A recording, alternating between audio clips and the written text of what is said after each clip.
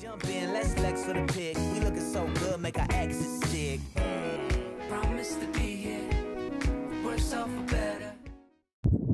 Welcome to Marriages Honourable. I am yours truly, Andrew Norman, and with me is my beautiful wife, Donnet Norman. Right, and we are continuing to look at this topic, long distance relationship. Earlier we looked at in marriage, but now we're looking at it in dating and courtship.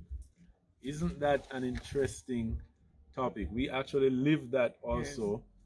Yes. In our relationship. Yes, we were separated for 3.5 years during courtship. Yes, the first half year we were pretty much in touch, but then 3 years of long distance relationship because he worked overseas, traveling from different countries, country to country across the world. Yeah, on a cruise ship. Yes. Right.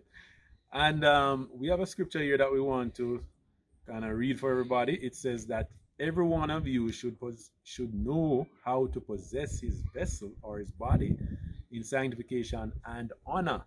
So everyone, that's not just talking about married people, every one of you need to know how to possess his body or her body in sanctification and honor. And this is Marriages Honourable. Interesting word there again, honor. Right. So many times in counseling couples and in talking to young men who I talk to a lot in my job, I remind them that a female is not just a body.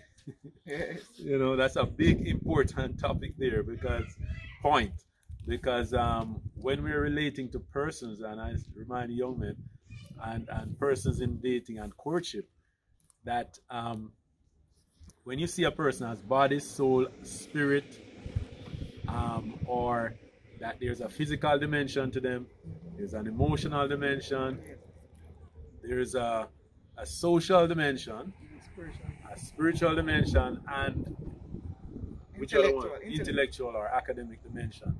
So you're talking to the whole person. So in courtship, we usually focus on the other dimensions. The physical dimension of relationship usually happens after the marriage. Yes. Right. And so therefore we are saying that marriage is honorable, and we are instructing those who are in long distance relationship while you court to make sure that you possess your vessel in sanctification and honor. There are persons that have thought that, okay, once we are engaged, it's a license to engage in sexual intercourse and to engage in physical contact that defiles your temple.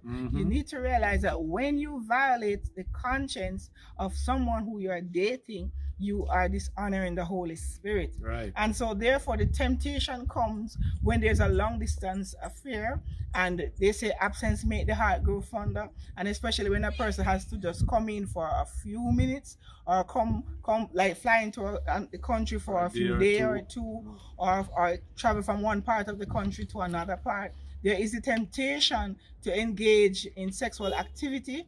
And one thing I need to encourage you to be very cautious of, there are many couples I know who have engaged each other after a prayer meeting. That's right. Right, because your whole soul and spirit is open and your guards are down. The guards for the relationship must be up stay away from bedrooms, stay away from places where you are alone together, avoid dark intimate areas. Keep body parts out of body parts, and stay focused on the Lord. Long distance relationship is not an excuse to engage sexually just because you're hungry for each other's presence.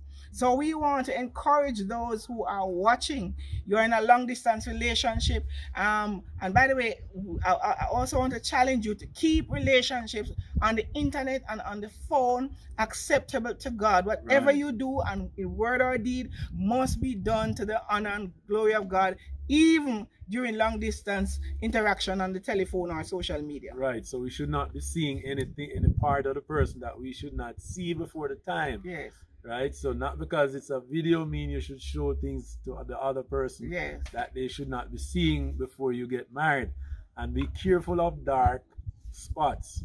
You are attracted to somebody, they like you, you like them. Don't go into these dark areas where nobody can see you. Do what you're doing. If you're having a prayer meeting, pray in the public or in a public setting where people can see you. All right, and preserve yourself in honor and in sanctification. The good thing about long distance relationship in dating and courtship is that you can really spend time to get to know the person in the other dimensions other than the physical. Yes. So you have the social and the emotional and the academic side of the person, and the spiritual side. You can develop that your relationship like that during that season of the long distance relationship. Yeah, I just feel like praying for someone, because I remember how I felt when we were dating and we were courting for 3 years before our marriage. I want to challenge you to keep it pure, keep it acceptable to God.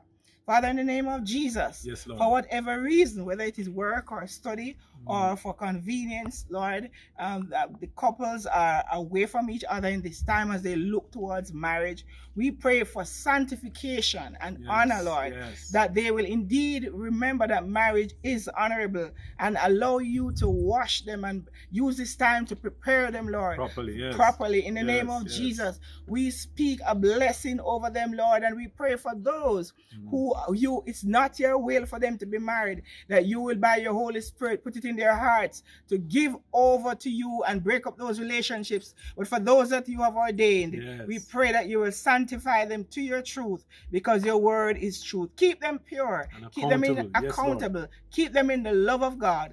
We love you and we bless you for them in Jesus' name. Amen. God bless you guys, and remember that marriage is honorable.